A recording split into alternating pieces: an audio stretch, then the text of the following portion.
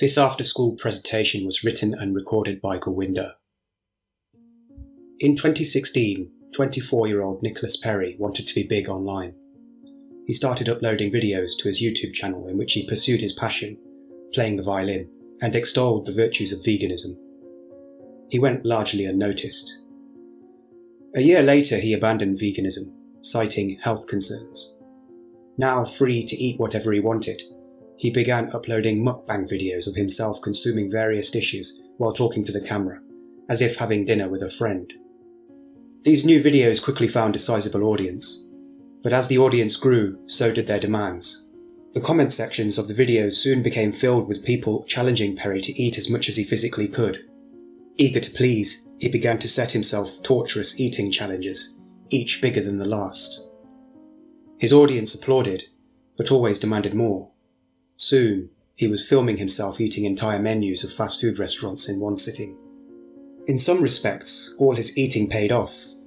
Nikocado Avocado, as Perry is now better known, has amassed over 6 million subscribers across 6 channels on YouTube. By satisfying the escalating demands of his audience, he got his wish of blowing up and being big online. But the cost was that he blew up and became big in ways he hadn't anticipated. Nikocado, moulded by his audience's desires into a cartoonish extreme, is now a wholly different character from Nicholas Perry, the vegan violinist who first started making videos. Where Perry was mild-mannered and health-conscious, Nikocado is loud, abrasive, and spectacularly grotesque. Where Perry was a picky eater, Nikocado devoured everything he could, including, finally, Perry himself. The rampant appetite for attention caused the person to be subsumed by the persona. We often talk of captive audiences, regarding the performer as hypnotizing the viewers. But just as often, it's the viewers hypnotizing the performer. This disease, of which Perry is but one victim of many, is known as audience capture, and it is essential to understanding influencers in particular and the online ecosystem in general. Audience capture is an irresistible force in the world of influencing, because it's not just a conscious process but also an unconscious one. While it may ostensibly appear to be a simple case of influencers making a business decision to create more of the content they believe audiences want, and then being incentivized by engagement numbers to remain in this niche forever, it's actually deeper than that. It involves the gradual and unwitting replacement of a person's identity with one custom-made for the audience. To understand how, we must consider how people come to define themselves. A person's identity is being constantly refined, so it needs constant feedback.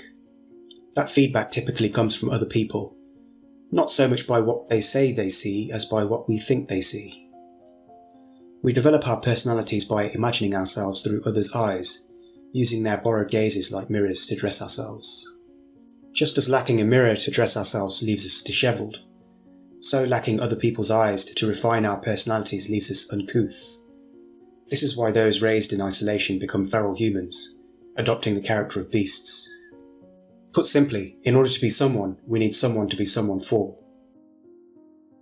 Our personalities develop as a role we perform for other people, fulfilling the expectations we think they have of us. The American sociologist Charles Cooley dubbed this phenomenon the looking glass self. Evidence for it is diverse, and includes the everyday experience of seeing ourselves through imagined eyes in social situations, otherwise known as the spotlight effect. The tendency for people to alter their behaviour when in the presence of pictures of eyes, otherwise known as the watching eye effect, and the tendency for people in virtual spaces to adopt the traits of their avatars in an attempt to fulfill expectations, otherwise known as the Proteus effect.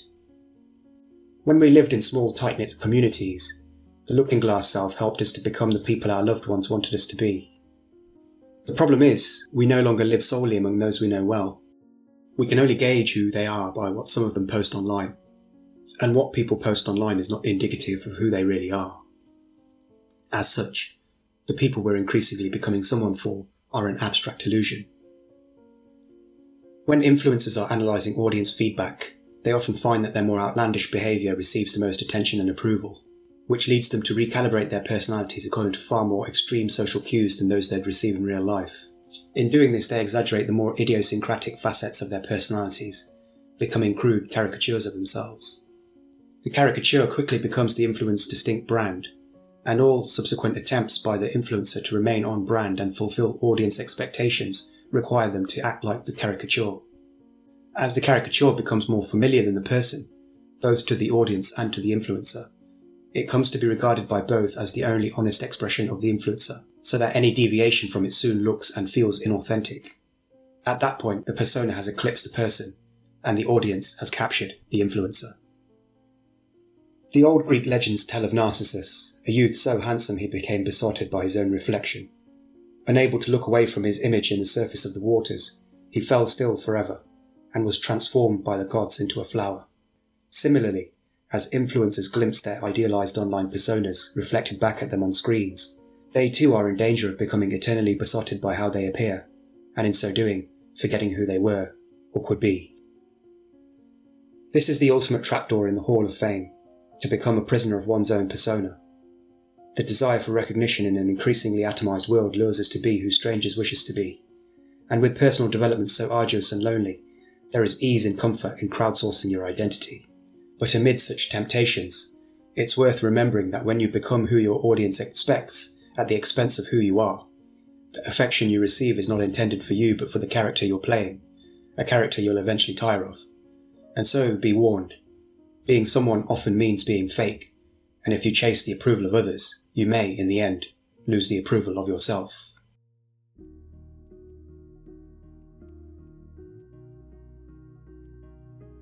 Thanks for tuning into this episode of After School. If you found this subject interesting and want more, consider checking out my other writings at gowinda.substack.com. The link is in the description.